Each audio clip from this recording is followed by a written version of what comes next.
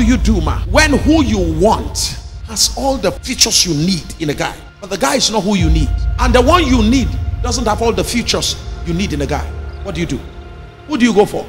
Things I don't know. You think we don't know what you do? You know, these are Facebook days where we marry for Facebook. I'm sure you know these are the days we marry for social media. We marry for the day of the wedding.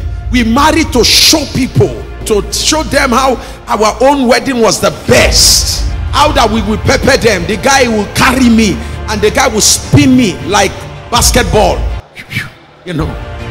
So it's all those fancy stuff. Is it tall? Isn't that what you like? Tall guy. That guy is handsome, chocolate. Then the guy just raised his shirt. Oh my God. Oh my God. I will break it here. The saddest part, shamefully, even among church women now, we have gone beyond just 6 packs now. What we are looking for now, can I break the table small? I'm not sure you are ready to hear me. What else are you looking for? Huh? Say it. Big dick. Isn't that what you're looking for? You want to be a porn star instead of a housewife who says you shouldn't enjoy your marriage. So here you are, you have gotten big dick, but you don't have a big guy. When it comes to be responsible, because he has invested all of his life into his penis, nothing in the head, nothing. I'm not talking to somebody in the house of God. No brain, nothing, no leadership. Madam, you don't marry that. Shebi, you don't marry what you define. Don't you have big dick? Oh yeah, move forward, Papa. He's not providing house money. Which money did he tell you? Is that what you married him for? You married him for dick. Oh yeah, dick.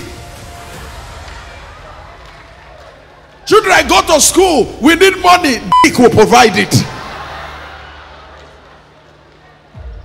Stupidity. Absolute stupidity. And unfortunately, because it's been glamorized, it has become, we see it all the time. We see it as a thing they've glamorized. The next thing you find out, it has affected our sense of judgment too. So you see a man who has vision.